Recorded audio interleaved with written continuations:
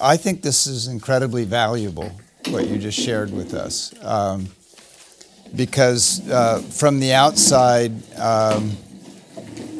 we tend to look at things as in a stereotypical fashion.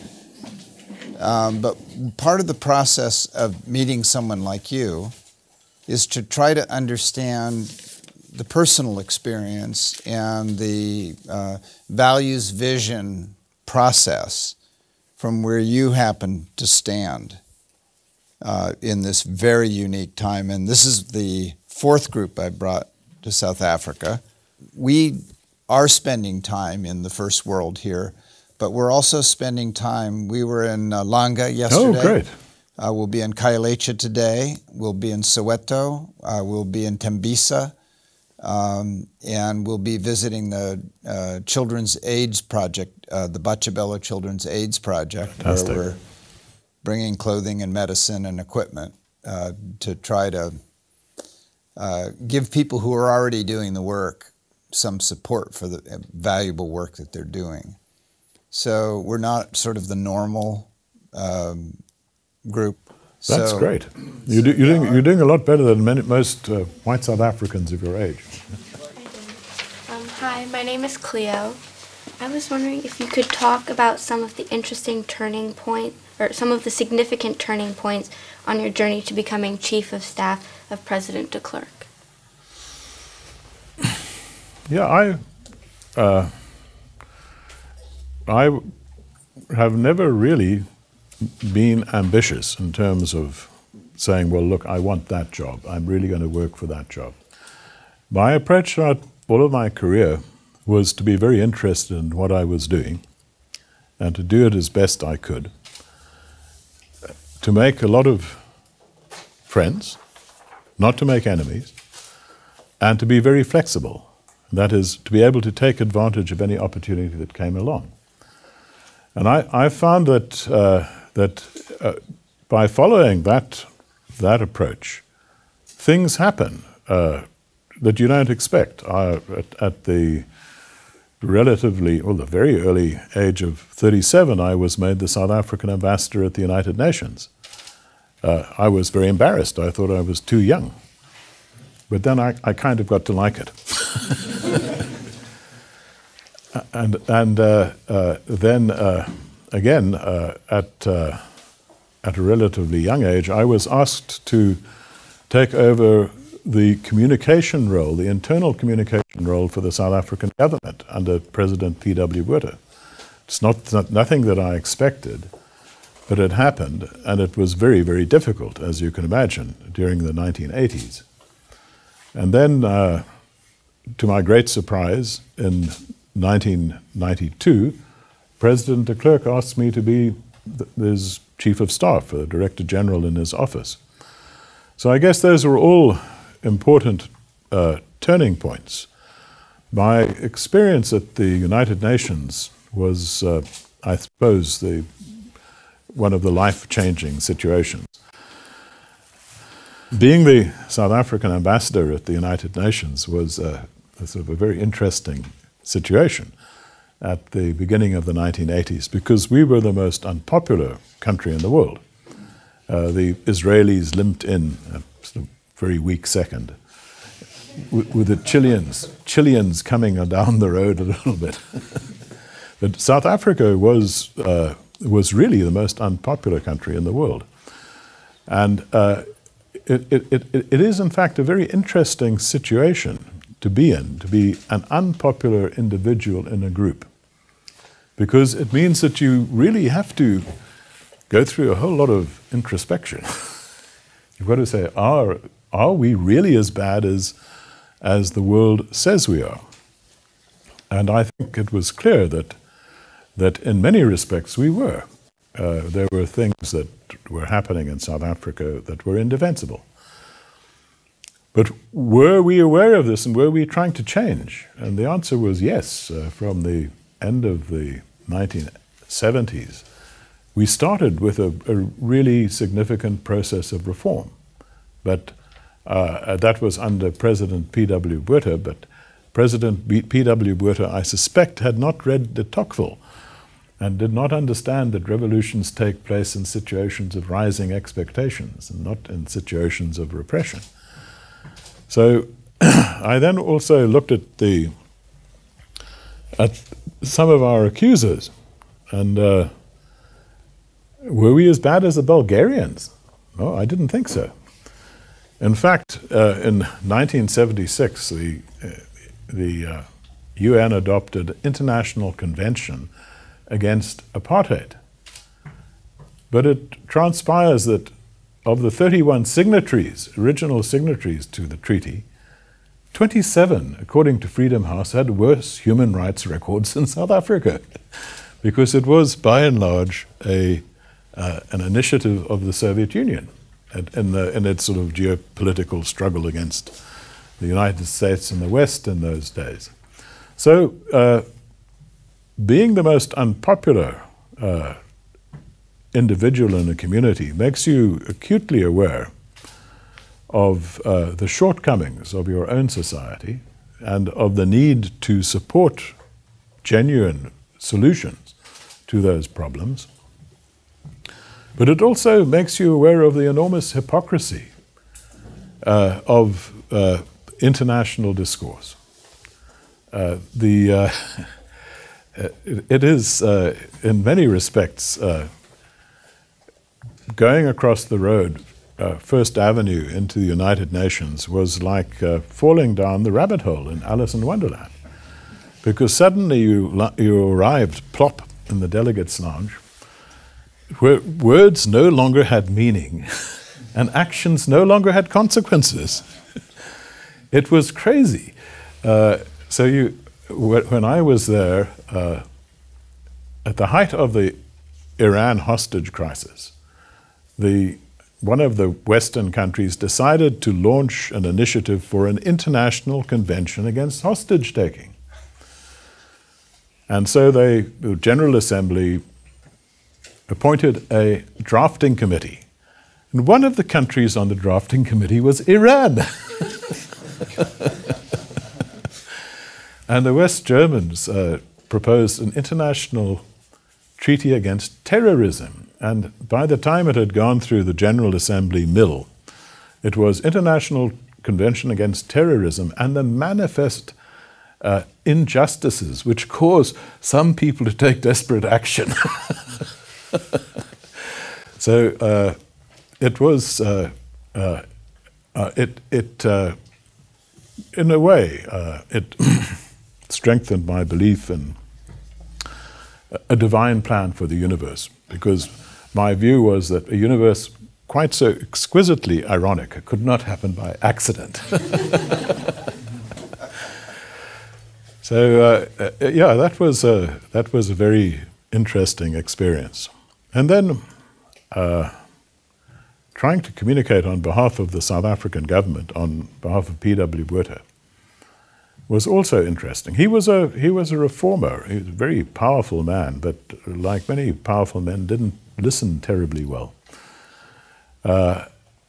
One of the things that we initiated in the communication agency that I started, in which I, just for fun, decided to run on business lines, which sent shivers of horror through all of my bureaucratic colleagues, was to institute really widespread opinion surveys among South Africans of all races. And we did door-to-door surveys with black South Africans, coloreds, Indians, whites, big samples. And from 1986 onward, they told us that the support of the ANC was between 60 and 63%. That the support of the National Party was around 22%. Support of the IFP was around 10%, 11%, almost exactly the figures that emerged from the 1994 election. But we briefed the government on this. We said, look, these are the realities. And I think it was very, very important for the government to understand what the realities were in the country.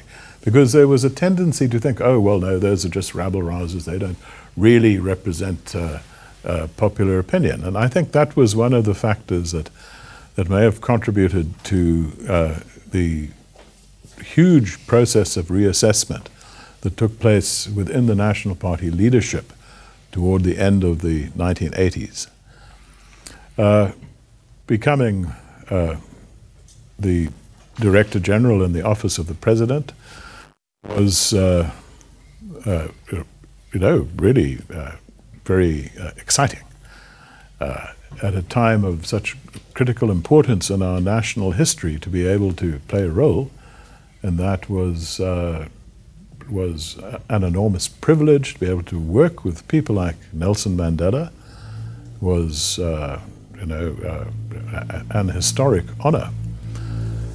And then to see again how the mechanics of the situation worked at that time of great change throughout the world, and how the events in Russia, the Soviet Union, and in Central Europe had such a direct impact on what happened in South Africa.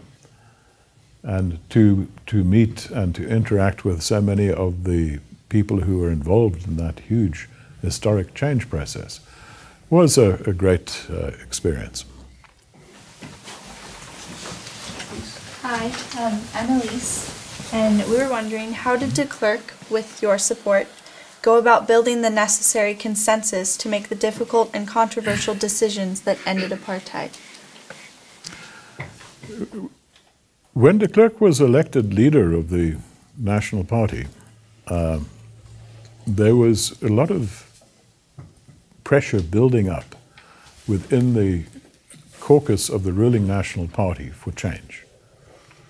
The previous President P.W. Botha had understood the need for reform and had instituted many very fundamental reforms that had already got rid of most of the more obnoxious elements of apartheid. But he did not want to surrender white sovereignty. So he could go to Mount Nebo, like Moses, but he couldn't cross the Jordan River into the Promised Land. That took somebody from a different generation. And that somebody was F.W. de Klerk. And de Klerk realized how much pressure had been building up within the caucus for real change when he was elected. Timing is interesting.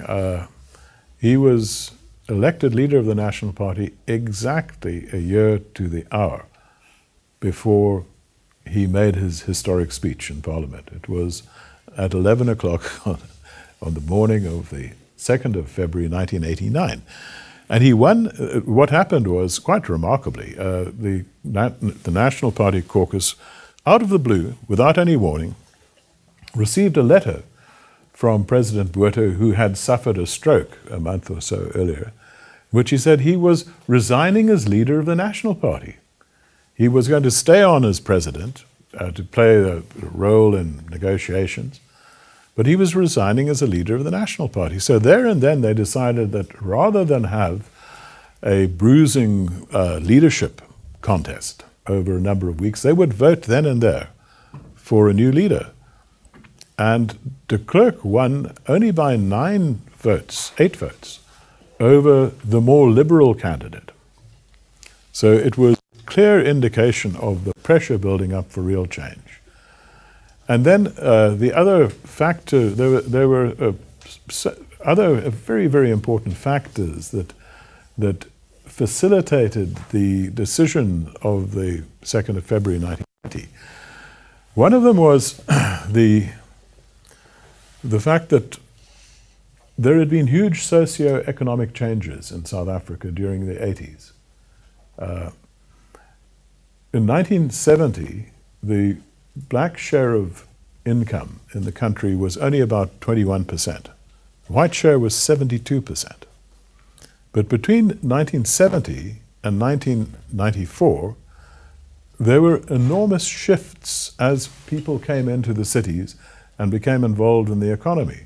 By 1994, the white share was down to 50%. the black, colored, and Asian share was up to the other 50%. So that meant people were moving into the economy at higher and higher levels. It was impossible to run the South African economy on the basis of white skills. So we had more and more black South Africans working as bank tellers or whatever it may be in white-collar jobs, doing exactly the same work as their white colleagues. There's no way that they were going to go to segregated dining rooms or segregated places of entertainment. To a very large extent, what was happening was that economic forces were changing South Africa. The government was coming along after the event, passing legislation to give recognition to what was already happening. Huge changes were taking place in the white community. In 1948, when the National Party came to power, the vast majority of its support base were in that second tier. They were blue-collar workers or small farmers. But between 1948 and 1990 or 1988, a whole generation of Afrikaners moved into the middle class. They went to university, they started to travel, and as they were exposed to different ways of looking at things. And as a result of that, they became increasingly uncomfortable with apartheid. And this also started to develop pressures for change, for some kind of reasonable accommodation. Another very important one was that by 1988, all of the parties to the conflict had accepted that there could not be a military outcome. There could neither be a revolutionary success nor a continuous repression by security forces. That the only way out was negotiation. It was Nelson Mandela who in 1987 was one of the first leaders to recognize this and to open a line of communication with the South African government. The other huge development was, of course, the collapse of the Soviet Union and the independence of Namibia. We were very worried about the influence of the South African Communist Party on the ANC. Throughout the 70s and 80s, virtually all of the members of the ANC's National Executive Committee were also members of the South African Communist Party. The ANC's armed wing, Umkhonto we Sizwe, was under the control of the South African Communist Party. So when I was ambassador at the United Nations, I took very seriously. It's one thing to have a one-man, one-vote election that leads to a genuine democracy. It's another thing if it's seen as a route to communist dictatorship. So the Soviet Union invested a lot of time and effort in surrogate wars in southern Africa, the most notable of which was on the border between Namibia and Angola. And in October 1987, the Angolan forces, led by and supported by Russians and Cubans, decided on having one major thrust, the final major thrust, to eliminate UNITA from the picture. UNITA was an anti-government guerrilla movement in Angola, from the picture, so that they would be able to move more concertedly toward the Namibian border. And our armed forces, plus UNITA, inflicted an absolutely crushing defeat on them. They lost a whole brigade, which is about 5,000 or 6,000 men, 94 tanks, about 20 aircraft. So it was one of the biggest set-piece battles in Africa since the Second World War. And that, I think, broke the willingness of the Russians to continue. Already things were beginning to fall to pieces. In Russia, in the Soviet Union, it was glasnost, perestroika. And I think the Russians said, okay, that's it, you've had your shot at a military outcome, it didn't work. So now you guys have got to reach an agreement with the South Africans on the withdrawal of Cuban forces from Angola. And that happened in 1988. And until then, the condition for the independence of Namibia, which was accepted also by the United States, was the withdrawal of Cuban forces from Angola. And that was achieved in an agreement between Cuba, Angola, and South Africa in 1988. And it opened the way to the relatively successful independence of Namibia, but not a revolutionary process as the Soviet Union had wanted, but under a proper constitution with proper guarantees for minorities, with genuine elections. And that's what happened in 1989 in Namibia. And it was in many respects a dry run for South Africa.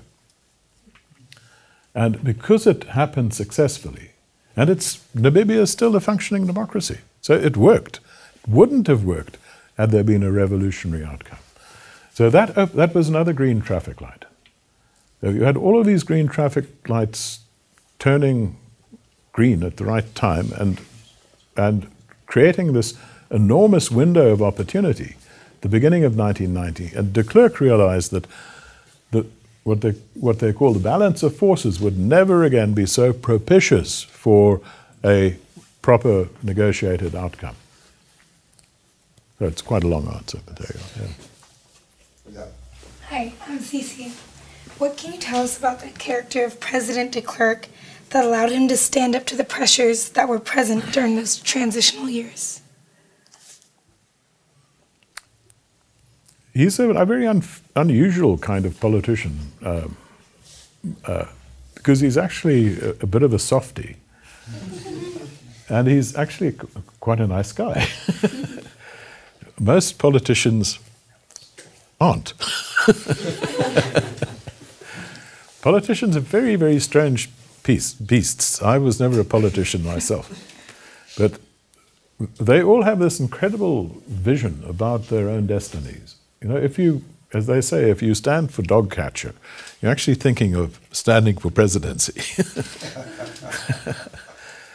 So they're odd type of people. But in de Klerk's case, I think it was the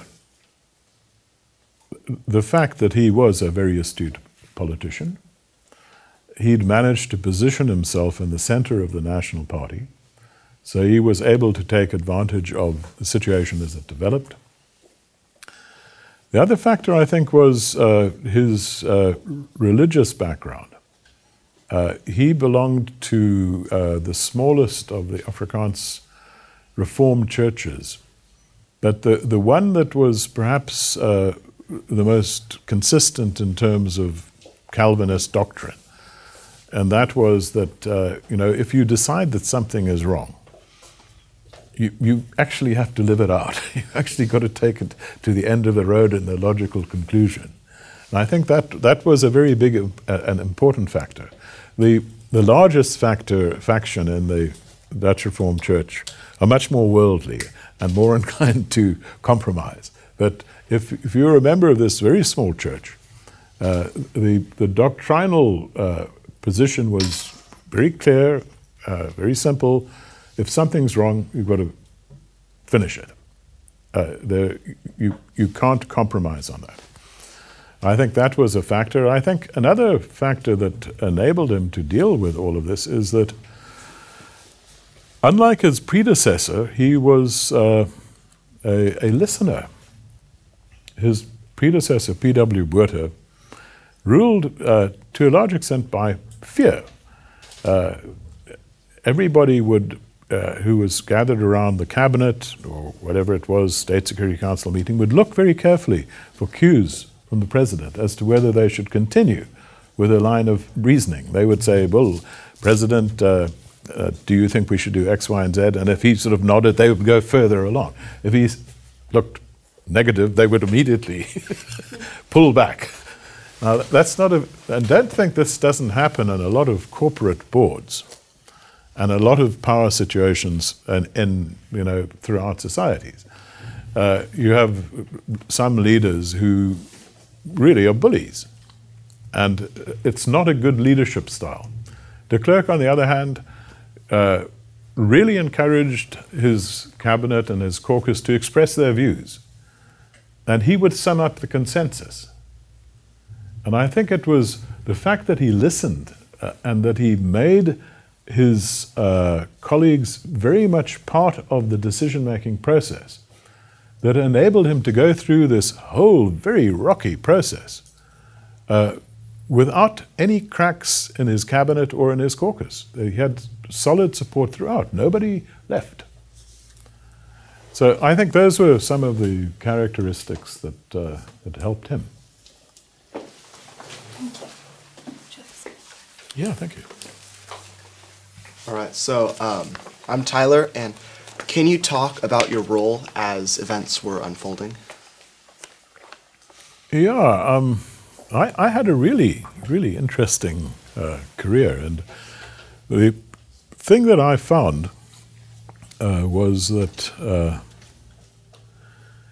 and I think throughout my career, that whenever I have made mistakes, it was because I didn't speak up and say what I thought was right.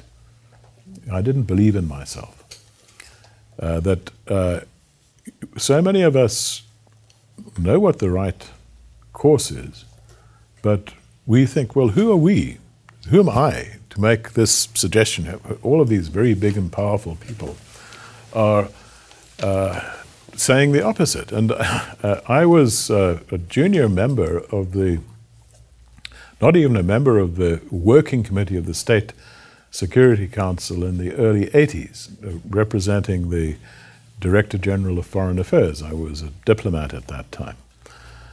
And these guys started talking about moving black people out of Khayelitsha. And this was a big plan. They had already mobilized the trucks with Zulu-speaking South Africans to come down to do these removals. And I thought, geez, this will be a catastrophe. And another of my colleagues, a very junior guy, well, not a relatively junior guy from the presidency, agreed with me. And so I said, look, I'm going to speak to my guy. You speak to your guy and tell them that this can't happen.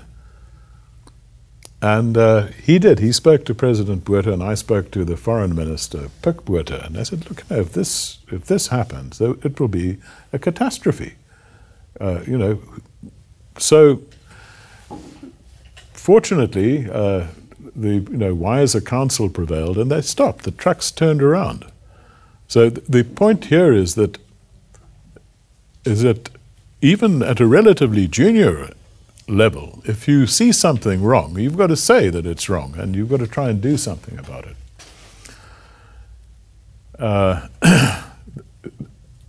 At other stages in my career, well, I was the spin doctor. I was the spin doctor for de Klerk, advising him on communication. And communication is really, really a core element of any government. And we had numerous communication crises.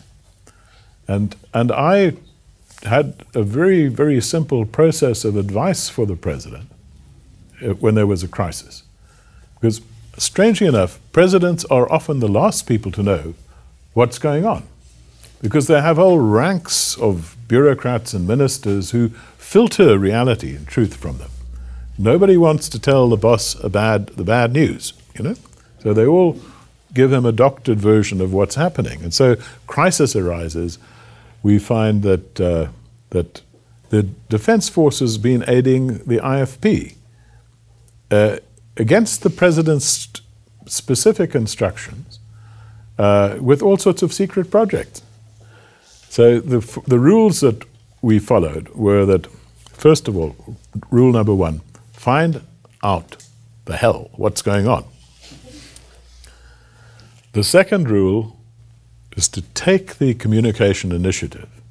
If you find out what's going on, you don't wait for it to break in the papers. You take the initiative. You hold a press conference and you say, look, this has been happening. The third thing is you take real and credible counteraction. And you say, look, this is what we're doing to address the problem. The fourth one, which is basic, don't cover anything up. Put it all on the table.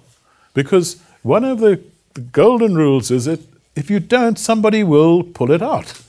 And the problem is nearly always the cover-up, not the problem. So we followed this advice on numerous occasions, and it worked. That you find out what's going on, you then take the communication initiative, you don't cover up, and you take credible counteraction. So that was maybe my contribution during the process. I also had the job of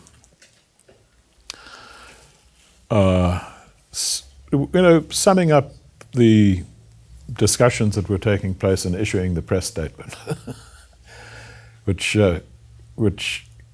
can be quite important in these circumstances. I think those were perhaps the main moments that I remember. Hi, I'm Sophie. I wanted to know if you were always aligned with what was going on or decisions made during those critical times of transition.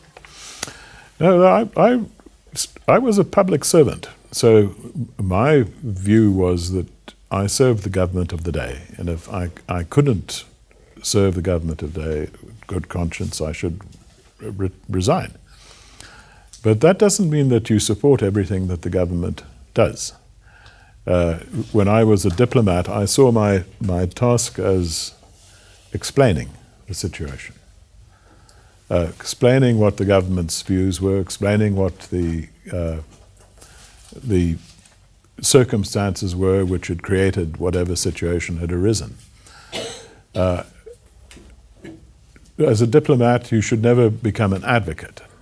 As a diplomat, or as any kind of communicator, your value is determined entirely by your credibility. If you lie, then you lose your credibility and you lose your value completely as a communicator. So you never tell a discernible lie.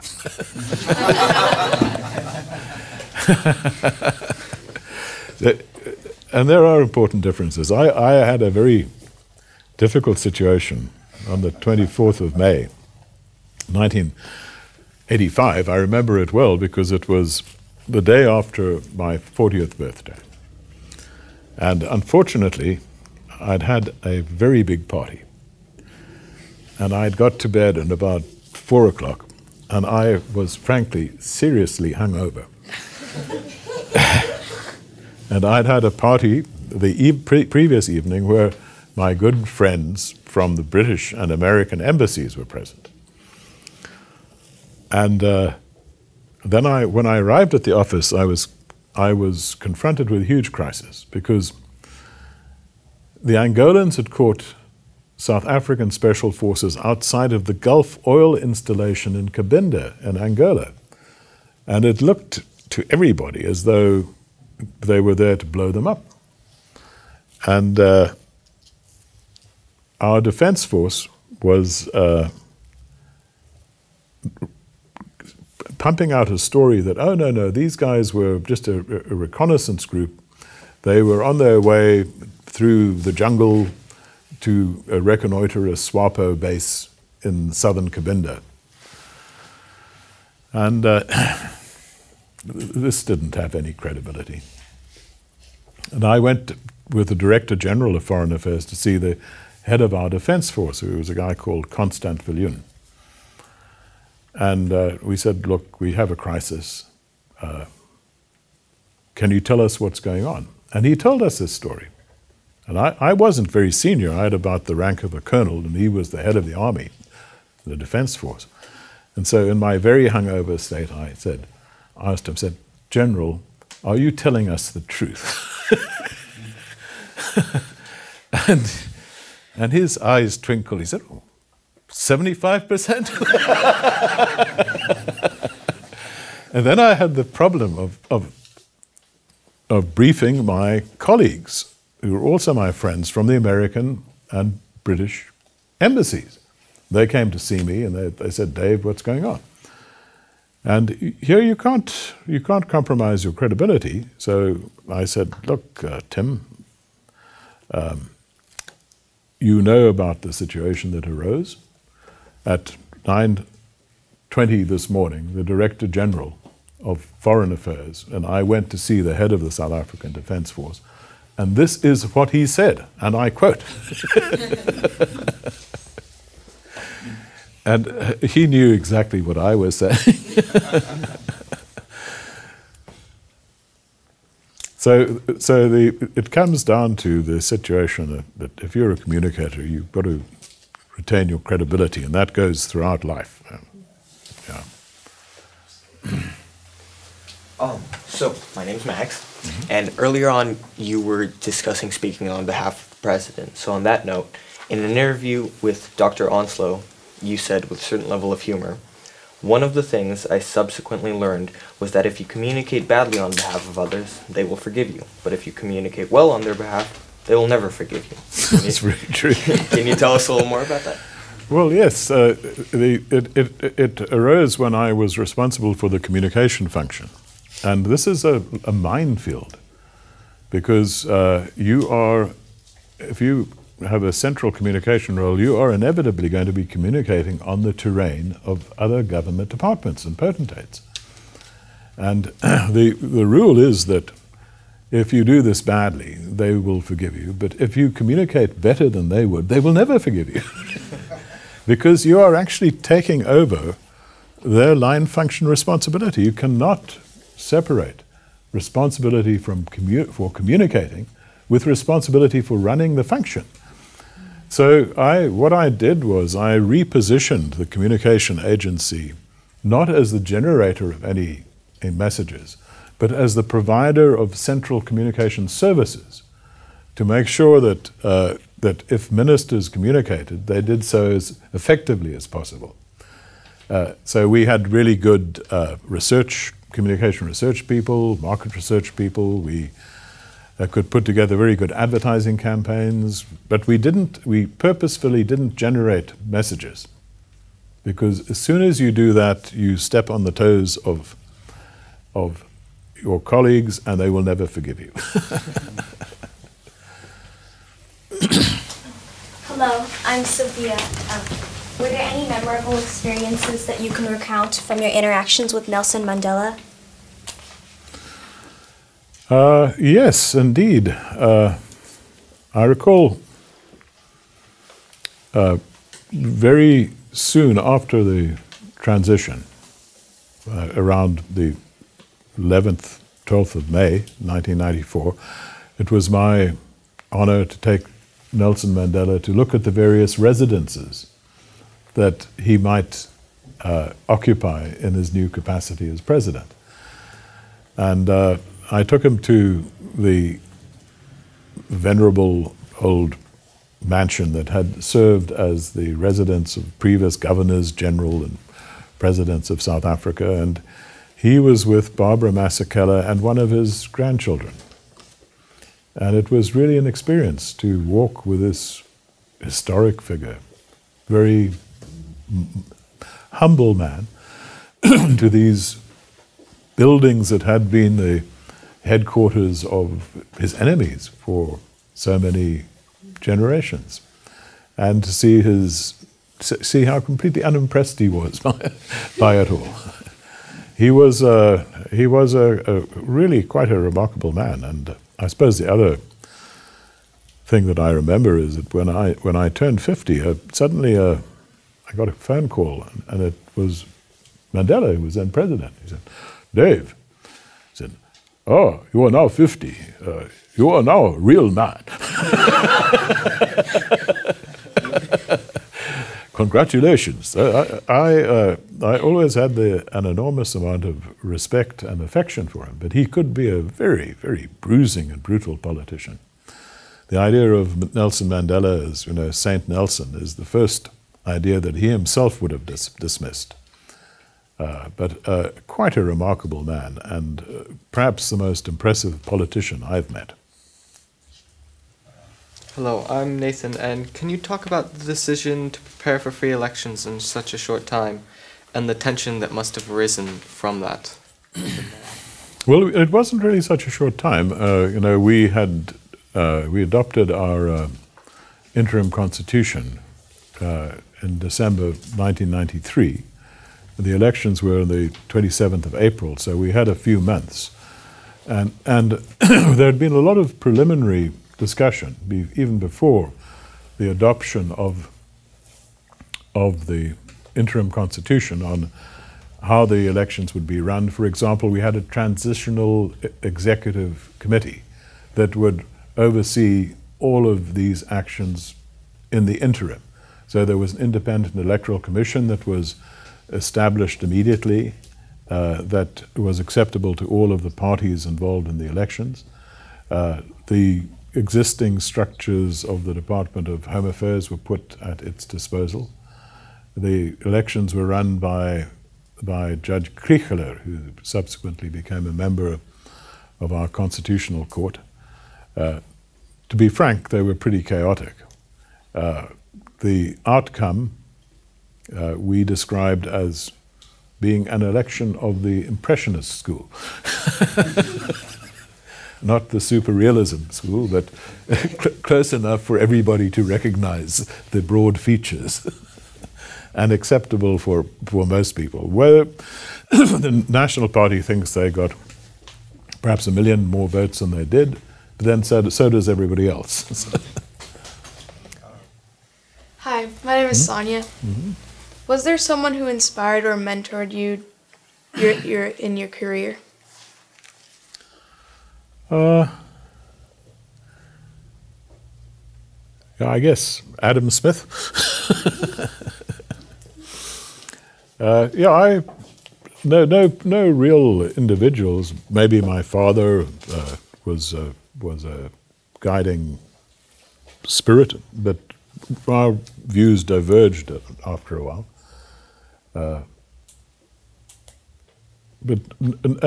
I had some people who were in senior positions who helped me when I was in the Department of Foreign Affairs. But on the whole, I guess I looked for my role models in history. Hi, I'm Lily.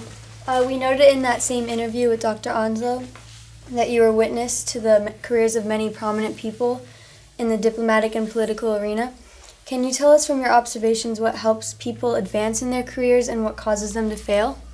Yeah, I think I've mentioned the factors that I believe are critical, and they are really three things. You've got to be able to do whatever you do really well. You've got to be able to deliver, whether it's a service or whatever product. The academic qualifications mean nothing. They might help you to, with some background, but you have to be able to deliver.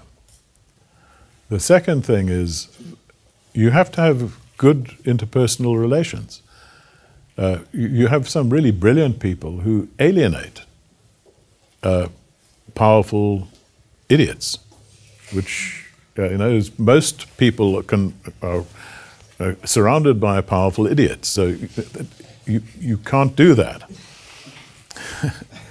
So you've got to have good interpersonal relations, and then the third thing is you've got to be really, really flexible. And that is, you must be really aware of what's going on around you. You've got to be aware of all of the opportunities and threats that confront you.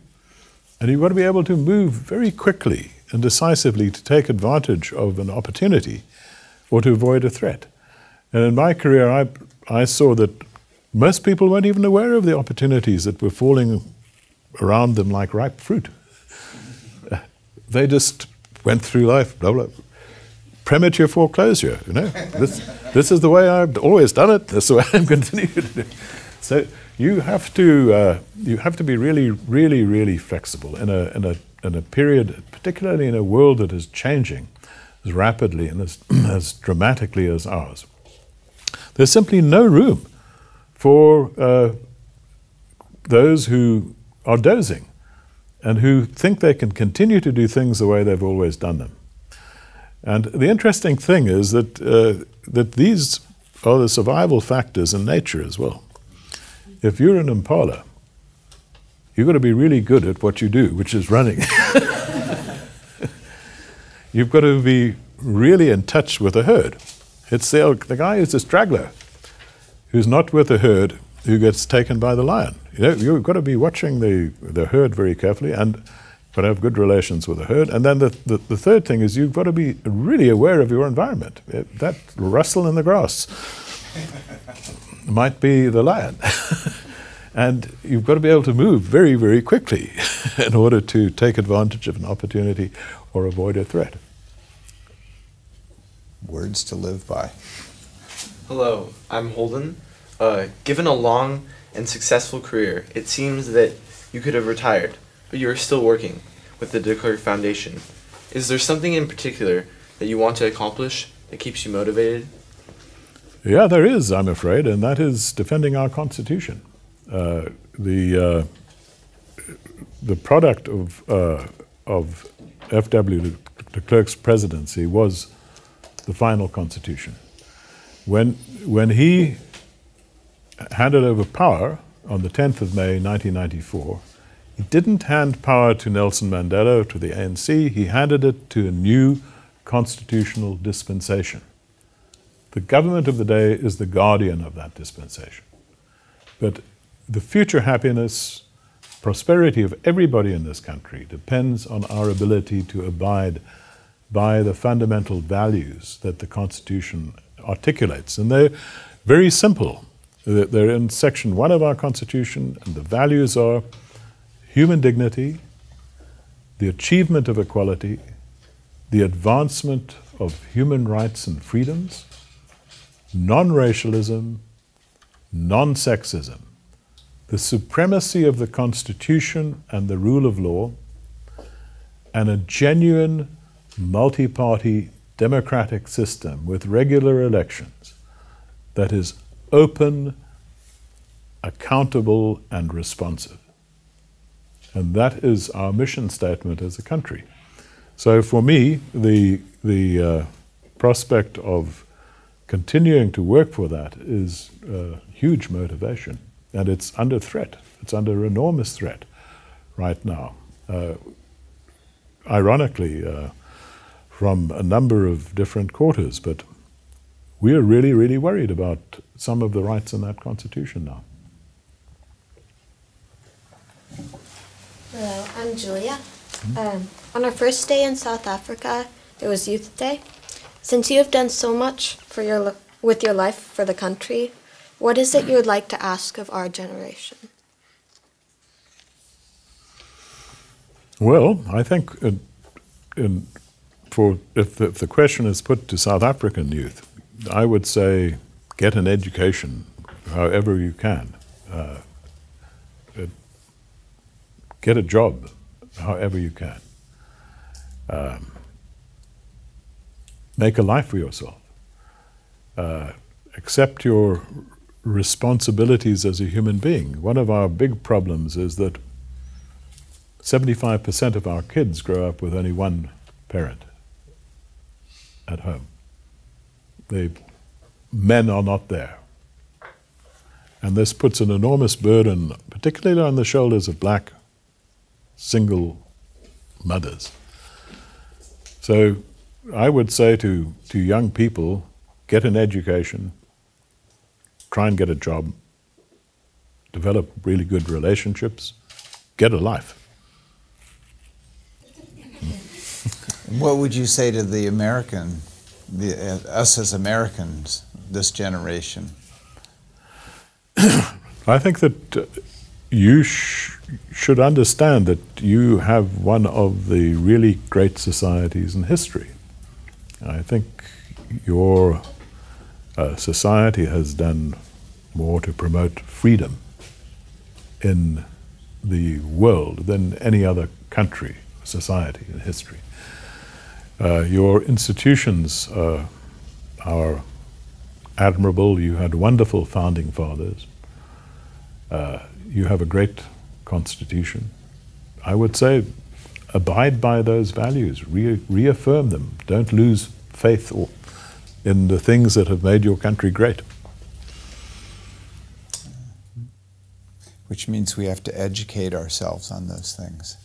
It's not enough to get by. So I think that's good advice.